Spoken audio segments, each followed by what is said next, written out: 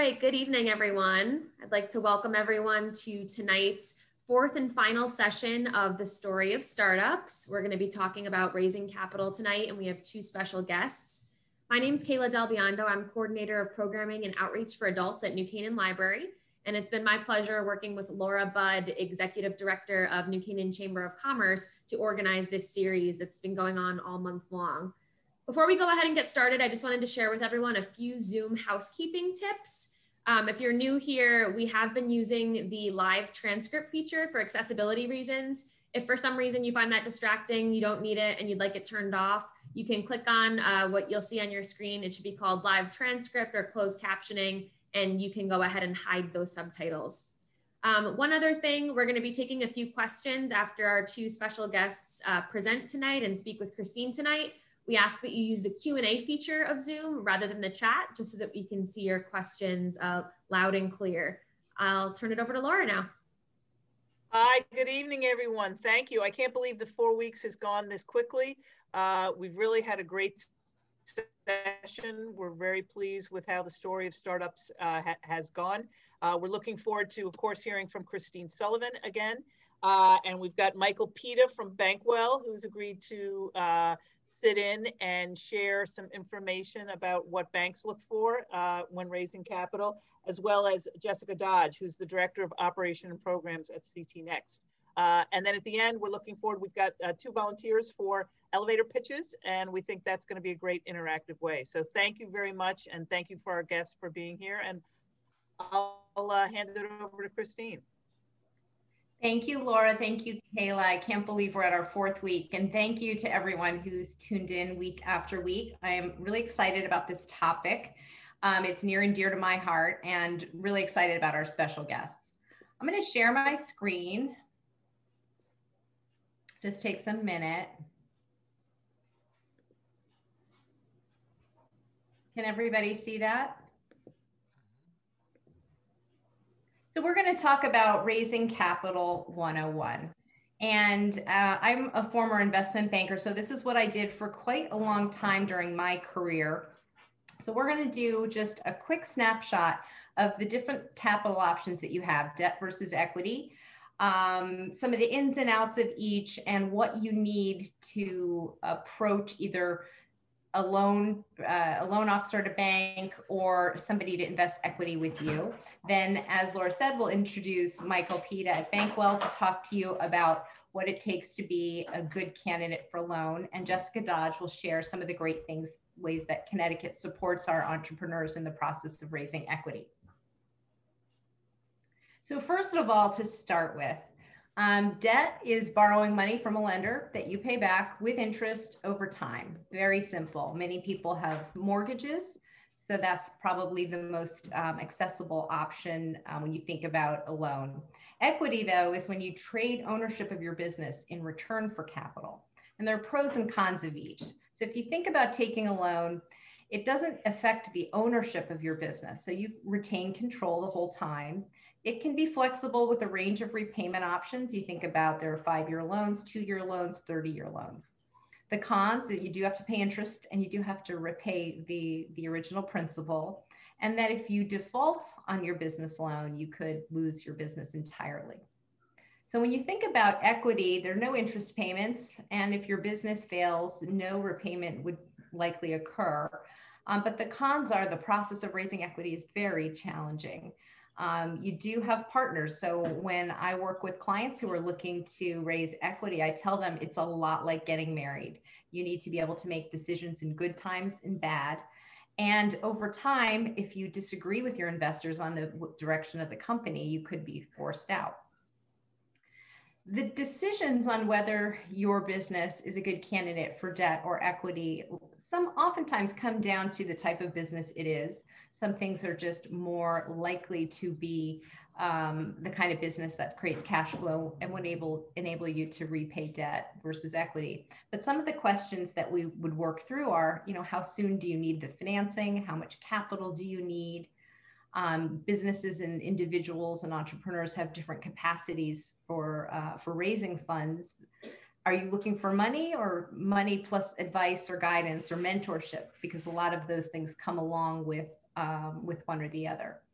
How do you feel about sharing your business or growing your team?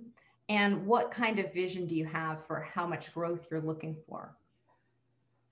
So in terms of getting a loan, and this is something I'm just going to highlight some basics, and then we're going to let Michael talk a little later.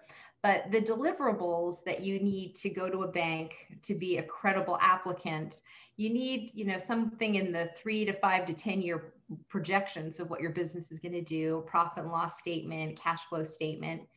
You need a business plan, and it can be short, but it needs to be thorough and thoughtful. And you also have to likely have good personal credit, especially if it is your first loan. There are a variety of different loan alternatives. You can go to a traditional bank. There are SBA, Small Business Administration loans. Some of those loans during the current market are very compelling from an interest rate perspective. But again, I'm going to let Michael talk about that. Raising equity is a little bit of a different beast. People always talk about the deck and what that has to look like. And we spend a lot of time at the Small Business Development Center working on people's investor decks. What should be in my slide deck? Now, this is a question we get all the time, so I thought I would just share some information here. And again, Jessica is going to be able to comment on some of these things as well. But there's a lot of templates that you can find on the internet. There are, everybody's favorite slide decks that people copy and make their own. But the topics on the left, they're a little more nuanced and slightly different than what you'd look at compiling if you were looking at a loan. The types of things that you want to talk about is your problem statement. You want to be able to highlight the problem that your solution is solving. All investors want to understand your business and your business model. They want to understand the market size out there. How big an addressable market can this solution represent? It's always good to talk a little bit about the underlying magic, as well as your competition and your competitive advantage in the market. Then highlighting your go-to-market plan and your team, and then of course, some financials and use of proceeds. Guy Kawasaki has some good resources on the internet. He's a pretty famous VC, but he says, I've never seen a presentation that has too few slides, too big a font, or too little graphics. So it's definitely a question of less is more. So these are some resources, and we can share these after in case this is something you're looking at. And for now, I'm going to end my portion and stop sharing my slides and let Michael introduce himself and Bankwell. Thank you, Christine. Mike Peter here. I'm with Bankwell Bank in New Canaan. That's where we're headquartered. I've been with the bank since 2010. And I'm in charge of the small business development and our small business lending program. Typically, small business is a loan which is $2 million and under. So sometimes not so small, but for the most part, it's nascent businesses, it's new businesses. And Christine, can you put your slide up where it listed the different types of SBA financing? Are you able to do that while I talk? Sure. Okay. Because what Christine talked about and some of the gist of her conversation was more for starting a new business. And I want to say right off the bat that if you're coming to a traditional bank, right here, number one, and it's not just Bankwell, but almost any community, we're a small community bank. People sometimes think that if I go to the small community bank, that's the place where I should go if I'm starting a brand new business. And unfortunately, 9 times out of 10, it's not the place to go. Banks loan out depositors' money. People always ask me why. And the answer is a bank isn't really designed to fund startups. We're lending money that's given to us by depositors. So, in the old, people are coming in, mothers, fathers, grandmothers, sisters, uncles, and they're putting their money in the bank, and they put it there for a reason because they want it to be safe and secure. And the charter of a bank is to maintain that security for its depositors, not its investors, but its depositors. So we don't invest that money speculatively. We are very controlled, very deliberate, and we have guidelines that we have to follow for how community banks and banks lend money. So we are lenders, and we traditionally will look back at your 2-year, 3-year history. So when you come to a bank and ask for a loan, typically we're going to be looking for you to have 2 years in business. And that means 2 years of your tax returns for the borrowing entity. The joke is that as bankers, we look back at proof, and investors and angel investors and family and friends and people who invest in new businesses, they look forward with hope. So that's the difference. A bank is going to say, show me what you've done. And that typically requires you to come to us with 2 years worth of tax returns for the business that you're looking to borrow. That will be the borrower. And we want to make sure that over those 2 years, you're able to show us that you have the ability through your revenues and your expenses and your running of your business to pay back the payment on a monthly basis that you've come and asked us for. So we look for your business to be able to service the debt, and it has to be reasonable. And then we do look at going forward, what are your projections for the next 12 to 24 months? But those projections aren't quite as important as what has happened. And of course, COVID and certain things, the 2008 financial crisis, we will understand a down year. But typically we're looking for proof, and our regulators and the state auditors, they require that we make loans that are repayable. We can't saddle a borrower with a debt that they can't repay from a demonstrated history of being able to do that. So I say it's got to be 2 years, and I say that that's the rule for most banks, and it is. But right under the traditional bank in this slide is the SBA loans. And what SBA is it's an insurance policy. The Small Business Administration insures a bank in the event that there's a default. And I'm being very simplistic with this, but essentially it gives the bank a little more comfort in making a loan to somebody or a business that doesn't quite meet the high bar of traditional banking. Maybe you don't cover your debt at 1.25%. That's kind of the standard industry requirement for covering debt. SBA allows you to come in at 1% coverage. So it's a little easier to get there. And the bank can accept the risk because it's insured and backstopped by the SBA. Doesn't mean you can come in brand new, but if you've got 18 months in the business or a year, one full tax return, I would look at that with an SBA backstop. I wouldn't look at it without an SBA backstop, but I would with the SBA. So it makes it a little bit easier. And there's a couple of different types of SBA loans. Some are better for certain circumstances, whether you need it for short-term borrowing, seasonal, if you're a landscaper and you're going to have a big spring, but the winter months are lean and you need some seasonal cash, there's certain programs for that. Or if you're buying a building, the 504 program, and these are loans that can go from $200,000 on up to $5 million. So they span a wide range. But that's typically where SBA comes in to the picture, as it allows the bank to be a little more lenient, a little more generous in the underwriting guidelines. But it is not the land of startups. And I would say that I don't know what our mix of people in the audience is, but one of the hardest things in my job is explaining to people. When I say hard, I mean it's somewhat heartbreaking is too strong a term, but disheartening maybe. You want to help everybody. That's the nature of a small business lender. And Jessica, Christine, we want to help everybody. Everybody's got a good story.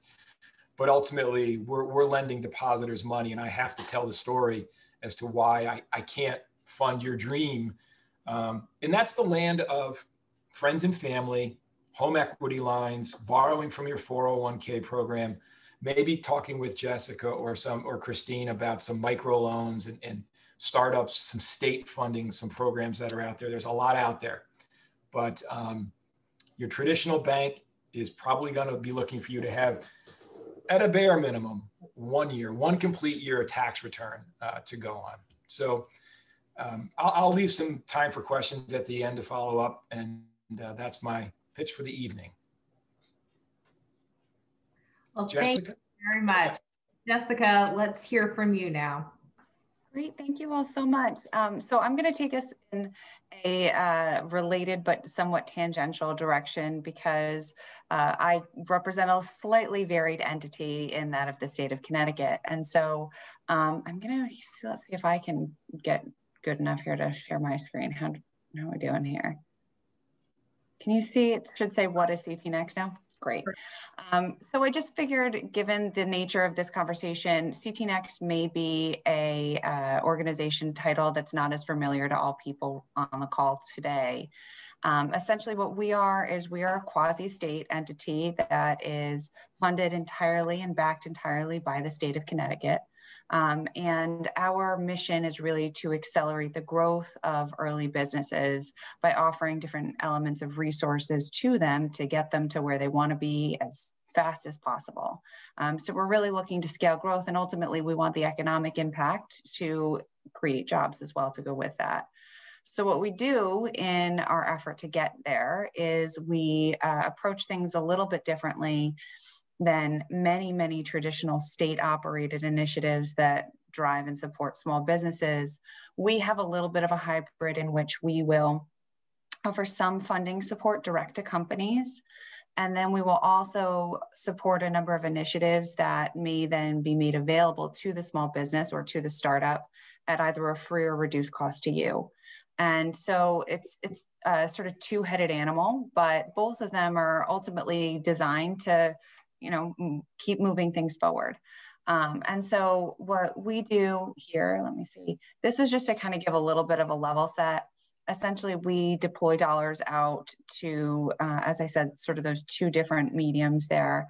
And we look for return on our investment, which doesn't come typically in the form of money, it comes in leveraged dollars. So for every dollar that we spend from the state, a private entity or a return on the investment that we make to a company would bring additional dollars in the state, and we would refer to that as leverage dollars. We do a lot in the way of mentorship, so that's not going to be a service that is a moneymaker for the company, but there's a lot to learn, and Christine would probably sort of be top of the list there to call on to do those kinds of things. We have a lot of different resources in the state where perspective is important, especially when you're getting going. We support tens of thousands of jobs every year in doing this work. And essentially for every $2,000 or thereabouts that we're spending through CTNext to help support small businesses, we're supporting a job, which is, pretty good return considering we don't see any dollars come back our way. So this is just a list of sort of the programs and offerings that we have at CTNext. I won't go through them because it's like drinking from a fire hose. But what I did want to sort of mention is, I know, Christine, you did a great job level setting, and Mike talking about the differences between equity and debt. And there's sort of a third option, which I think most VCs would really recommend you go the route of, if at all possible. And you'll hear it referred to as non-dilutive money. And that's usually going to be something that's referred to as a grant. So a grant is, in my world especially, the dominant source of early funding that you should try to get your arms wrapped around if at all possible, because they're not taking any kind of ownership stake in the business. So equity is not something that we ask for as part of you receiving that grant. And in addition to that, there's not an obligation to return the money like a loan would have attached to it.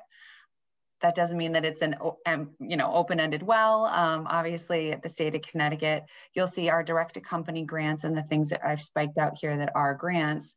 There are criteria and there's eligibility. We want to be risky, meaning that we would happily look to deploy these dollars and award these grants to early businesses. But we're the state of Connecticut, which means our return on investment kind of comes in the form of data and growth.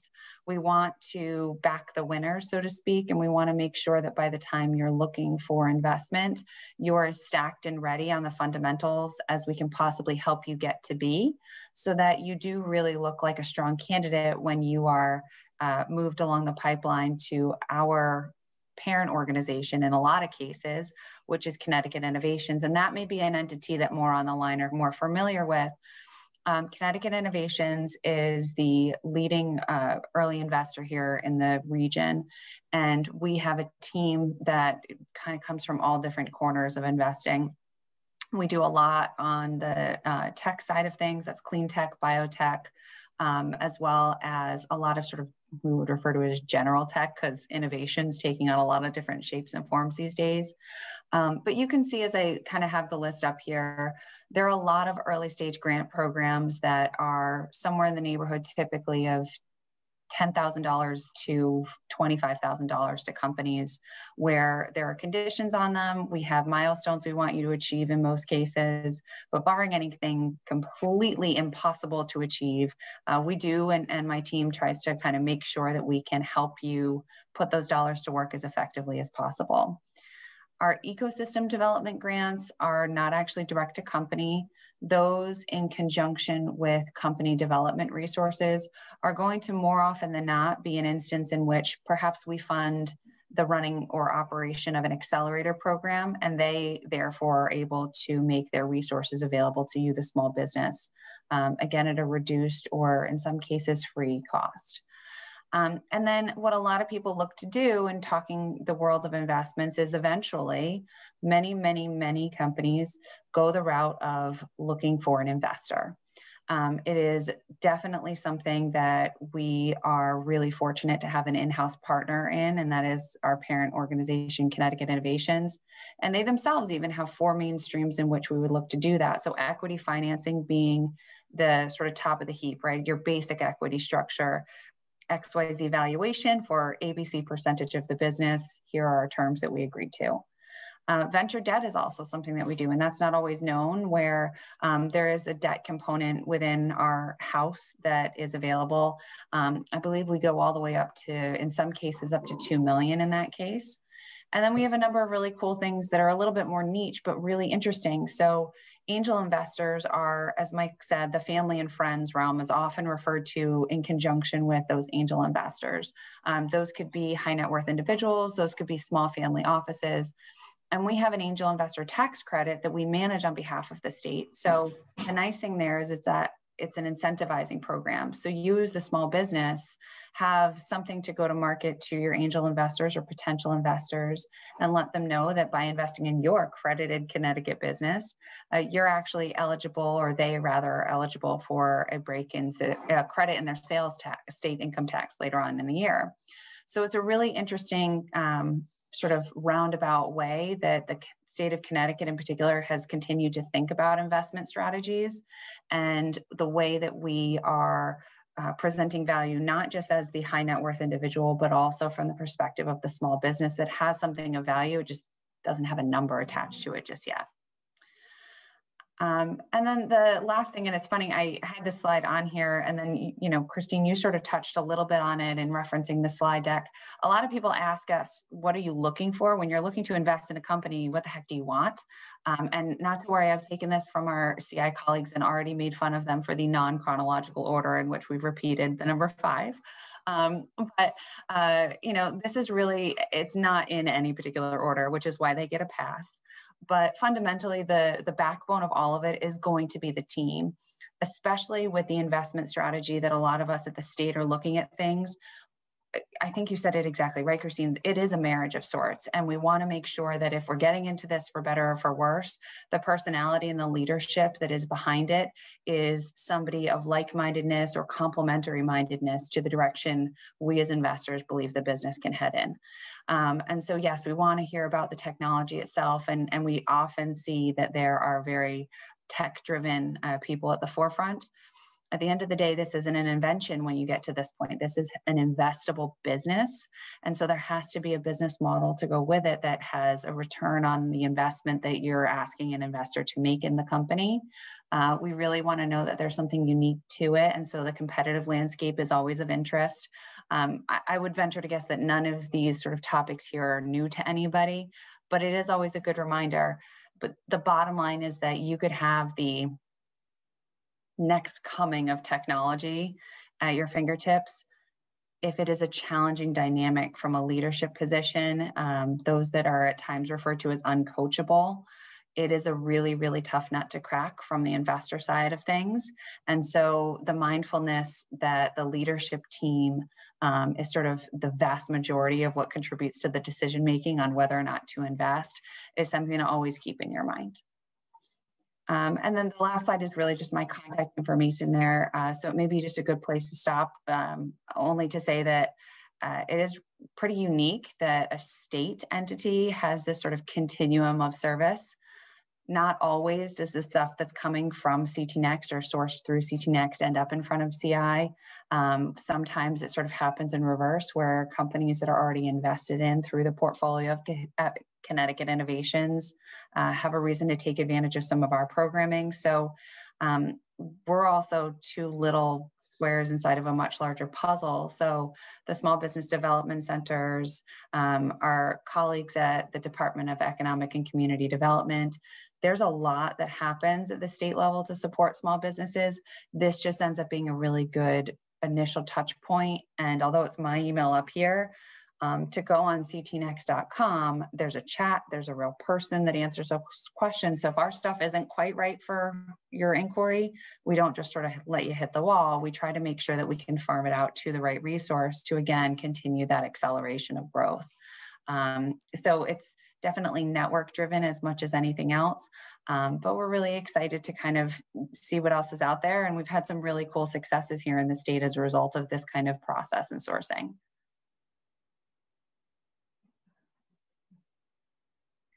Thank you very much, Jessica. That was an awesome overview. I have to agree that this is a very unusual set of programs that her organization offers. I spent most of my professional career in California, and it was not such a warm and friendly startup environment, which you wouldn't expect. So I was very impressed and continue to be impressed by all of the work that you're doing. Thank you. Yeah. We're lucky. And the fact that our state backs it in that rallying cry to support small businesses is not to be overlooked. I get to be the catalyst for the work, but it is, I would concur, pretty unique in a lot of regards. Right. So for the audience out there, this is a chance to open up the Q&A tab, and I can ask questions of anybody that's here tonight. I think I'm going to get started though. And for Michael and Jessica, like, when is the right time for somebody to approach you, and what's the best way? Michael, maybe you start and Jessica can finish. It's never too early. And as Jessica mentioned, if you come to the bank and you don't have that history that we're looking for, again, Jessica made an interesting comment, and when they look at newer businesses, how important the management team is, because remember, they're looking forward and saying, can this group of people take this great technology and bring it to the market and make a profit? As a bank, I'm saying, wow, they've already done it. So again, I look at the proof, they look at the hope. So it's never too early, because if you're not in the position to get bank financing, then I'm going to counsel you to go and talk to Jessica or Christine. Go to SCORE, look up the SBA, get that business plan. You need it. You're not in the position to get this cheap, beautiful bank financing yet. You're going to have to go back to some angel investors or some grant money to get going. So I'd say never too soon. Yeah, I would echo that absolutely. Typically, when we're talking about programming that comes from our office or grants that come, we want the company to be more mature than simply an idea. We don't necessarily at the CTNext end of the spectrum need a full-on investor deck, but you should have something prepared. We definitely want to ensure that anybody looking for funding has done their homework. If I can pop something up on a Google search that is pretty quickly contradictory to something on a slide, it's off-putting, right? So we want to make sure that you're prepared. But there is a lot of, the first million is the hardest, right? I don't think that is in any way untrue as we're talking about investing in your business. That first set of dollars in the door is really the hardest. And there isn't one sort of straight path that every company follows. So I would just say that it's never too early, but resources like we have, and Mike, you mentioned SCORE, they're a phenomenal organization that has regional offices all over the state to help with things like building your business plan in particular, which, although I know a lot of investors have moved away from a business plan and now tend to look more at a deck instead, the exercise of doing it is really, really important. Knowing what your market looks like, understanding who is going to buy your product, and those kinds of things that you would get out of doing a business plan is really, really vital. So some of our programs may require a minimum of the age of the business and that kind of thing. That's getting a little too in the weeds. But fundamentally, come to us as early as having something pretty formulated with a little structure around it. I find often that individuals that are looking to get into this realm don't know what they don't know. And I would kind of put myself in that bucket often, frankly, because there's so much that changes and introductions to be made. So keep asking the questions regardless of how early you are. The worst that happens is we play a little hot potato until we find the right place for you. But always keep asking the questions. That's great. I have a question for Jessica. What are the criteria for a good management team in a startup? So there's a balance, and some of that is going to be really industry specific. You do definitely need, when you're talking about management, somebody that can be open to criticism and critique. There is a lot that you really do know, but in bringing on an investment team and a board of directors and those kinds of things, you're going to hear a lot of opinions, and they're not always going to be the exact same as yours. So an open-mindedness, and I reference coachability. We see a lot of that as the term because a lot of what we're doing on the really early side is coaching, because you're coaching them to pitch, right? When you get to that of investability, there has to be a strong drive to make business geared decisions that are not without an understanding of the fact that others that you now have a common stated interest with may also have an opinion that's pretty strong as well. Going the route of investors changes everything, because it goes from being all your choice to others really getting to have a voice in making that opinion. And so that can definitely be a change. I will just say, without being too long-winded in my answer, that a lot of what happens is you'll hear remarks that come about the sort of founder structure. We see a lot of one or the other. There is oftentimes somebody that is very business centric and understands how the potential of something, but perhaps doesn't know the technical component that goes along with their innovation. Having that there as part of your senior leadership is helpful, as is the inverse. So if you are somebody that is a phenomenal researcher that just struck gold and came up with something, it is really hard to pivot that from a research-driven technology into something that has a business structure that you can monetize. So really making sure that there's a yin to the yang at times is really helpful as well. That's great. Here's a question for Michael. Our company has strong cash flow, but no tangible assets for a large loan. We have lots of inventory, but that's not something banks will typically loan on. Is that right? Is this a hopeless situation to get a loan for growth, to hire resources and technology? No, we can lend against cash flow, and we can certainly take inventory as collateral. I'm surprised to hear that you've heard that inventory can't be taken as collateral, although I'm not sure what the inventory is.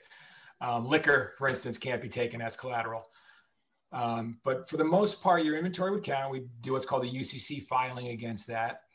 And certainly C&I, or commercial industrial lending, is a cash flow business, and cash flow is what pays loans. So that's very important, sometimes more important than collateral, because collateral doesn't pay us unless we have to come and get it. And we don't want to do that. We want your cash flow. That's great. Here's a question for Jessica. Can you give an overview of how your organization works with a company to help get equity investors? Does your organization have a pool of equity investors? Is the state of Connecticut one of the equity investors?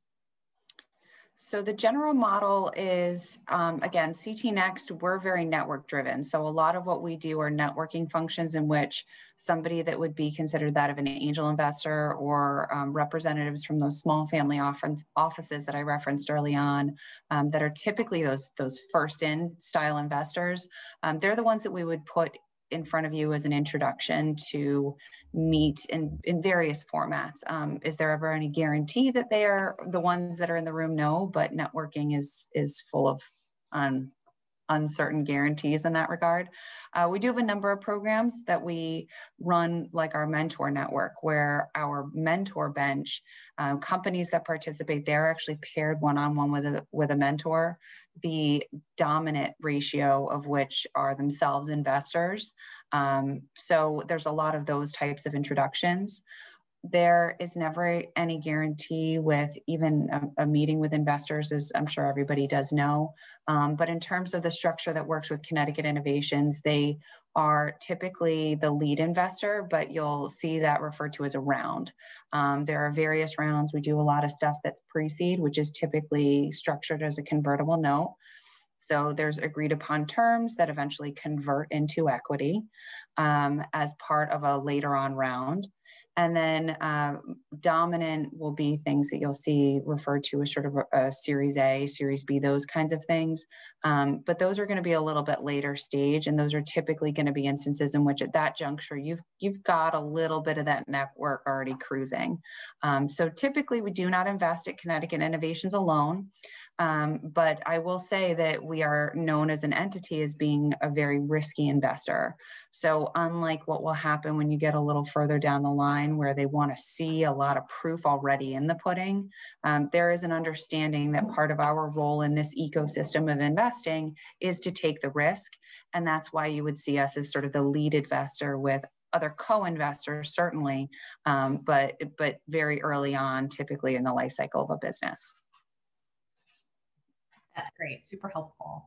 Here's a question for both of you. Are there some programs in Connecticut to financially support startups by women and people of color? I'm happy to kick off, Mike, unless you want to.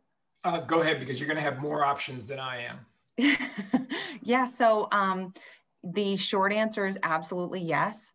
The condition within that is that we can always do more.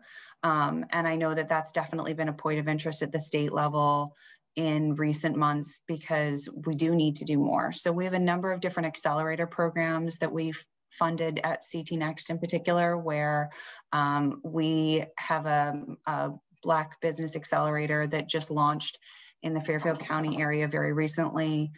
We have a women-owned co-working space. A few years back, we actually funded an accelerator program that was targeting businesses that had female leadership, but the specialized focus was females returning to the workforce.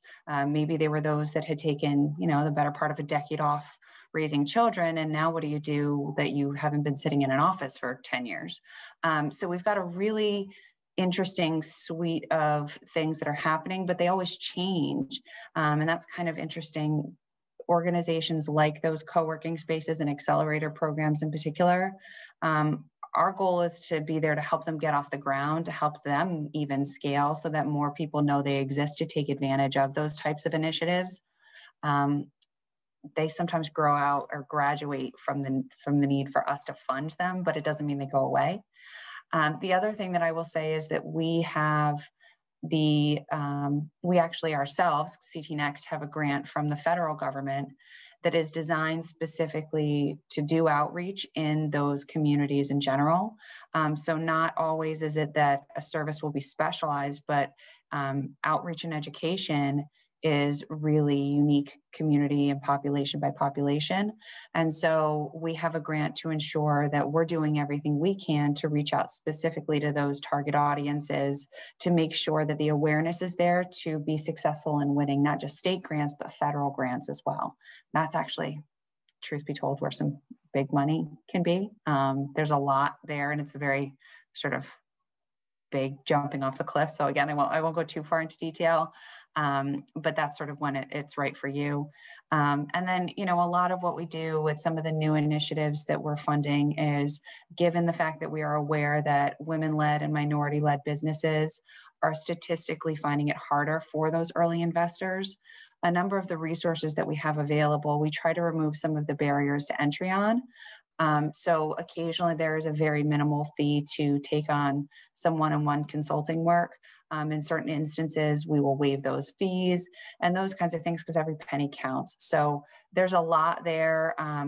and we can certainly talk into more detail, but globally, there are a number of moving parts under that umbrella with intent and purpose to service those communities.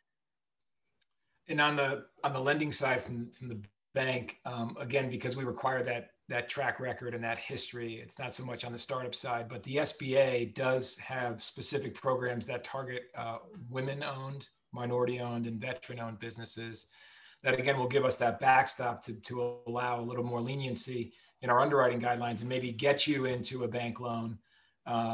Again, the money comes from the bank on an SBA insured loan. The SBA is providing insurance, but the lender is providing the money. So it's still the depositor's money, but it's backstopped. And I will mention one other thing. It's alphabet soup. It's CRA, and that's the Community Reinvestment Act. And it's a little bit of a tip for you. If you're opening a business or you have a business in a specific area, community banks and banks are all required to reinvest in the communities that they serve. So where we have our bank branches and what we call our footprint, we are mandated to put dollars back into those communities. It's a strong mandate and it's a requirement. So I will look to do a loan in Fairfield County and be much more aggressive on it than I would a loan in New London County where I have no branches. So if you're a business in New London or you're a business in Middlesex or you're in Hartford, it pays to shop local because that bank has to get some dollars into that community. And I'm going to work hard to get dollars into my footprint, much more aggressive on rate, much more aggressive on terms and conditions, and maybe seeing 18 months versus needing 2 years in Bridgeport than I am in Hartford or anywhere else in my footprint. So remember that as you're out looking at banks. Thank you, both of you. I want to echo what Michael just said, how important it is to have a good relationship with your banker as you are starting your business journey. I think one of the things that we all realized during COVID is how important it really was to have somebody to call when things, started to change, and when, when the Paycheck Protection Plan came out and you had to apply through a bank. Mm-hmm. It was huge to be able to have a person at the other end of the phone to speak to. So a huge advocate for that. Well, thank you. I think we're pretty much through our questions. So at this point, I'm going to turn it back over to Kayla, who is going to introduce our two brave souls who are going to do their elevator pitch for the group. Thank you, Michael, Jessica, Christine. This will be our interactive part. Thank you to everyone who answered the survey last week and kind of let us know what you were more interested in, those small discussion groups or the elevator pitches. We have two special audience members. We have Wendy Ward, who's representing Futures Thrive, and Tim Van Hooser, whose business is called Into the Best. So I'm gonna go ahead and Tim and Wendy, I'm gonna make you guys panelists right now so that we can see you and hear you. So just give me 1 second. Wendy, I just promoted you to a panelist. You should be getting that little notification. And Tim, it's coming your way. So this should just be pretty instant. Yay, I think it's working. So let's just wait till Tim gets on and then we can get started. Just 1 more second. I see that there's two Tims on. I don't know if he's on two devices, so I'll promote both of your devices, Tim, to be a panelist. Let's see.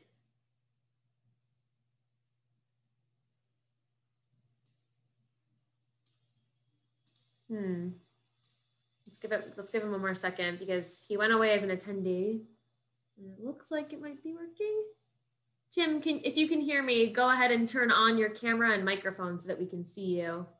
Here he is. Excellent. All right, so I think we'll just let you guys go for it. We'll turn off our cameras.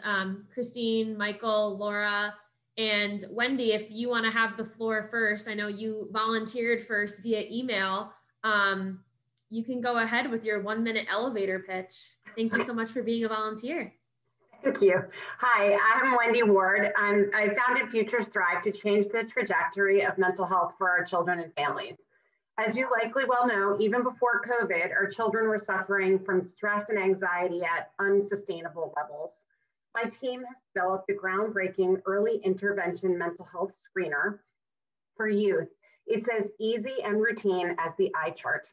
Our tool uses game-based technology backed with artificial intelligence to affordably meet the rising and acute needs of children, doctors, educators, and families. Thank you so much. I think we'll hold our feedback. We'll let Timothy go, and then, we'll give you both feedback at the same time, but thank you so much. Go ahead, Tim.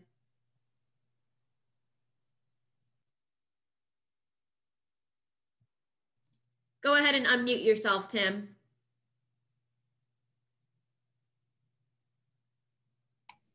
Can you hear me now? Excellent. Yep, go for it. Great, thank you. Do you know what the difference between the Titanic and the state of Texas was a few weeks ago? At least the lights were on when the Titanic sank. My name is Tim Van Hooser, and I'm the CEO of Into the Best. Into the Best performs strategy and technology consulting for corporate executives to help them grow and enhance their companies.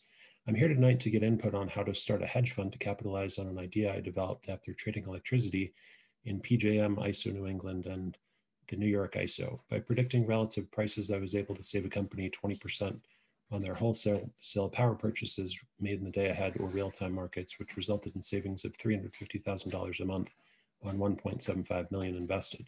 I would like to start a proprietary trading company to make money in ways that are not correlated to major market indices. Thank you very much for your time and the informative presentations. Yay, if all of our other panelists want to turn back on their cameras and microphones. Thank you so much, Tim. You're welcome, thank you. Hey, great job. Thank you. So Christine, Jessica, Mike, do you each want to just kind of weigh in? We're not putting these, we thought we were going to do a friendly competition if like 5 or 10 people volunteered, but since it's just 2 and they have great ideas, I'd love to hear what you guys thought of it. Tim's idea is probably way over my head. I'd have to really flesh that out and understand how you're going to make money. If you're in a very specific and technical business where you're going to trade essentially something, you're going to get it for less and trade it for more, hopefully. I'd like to hear a little bit more about the nuts and bolts of how that goes, Jessica. And Wendy, I thought your presentation was timely, so certainly very interesting to all of us who have kids and have watched them go through this COVID experience. So kind of easy to understand, and I'd be anxious to see that technology. I'm happy to go next. Tip, I think first of all, you both did a really nice job. A minute is hard. A minute's hard. A minute is fast. Full confession, Wendy, actually Futures Thrive is a company that's utilizing some of our consulting services for federal grant programs through CTNext. So it's nice to see you. Unintentional plug. I know with good news to boot. Oh my gosh, you're very, very welcome.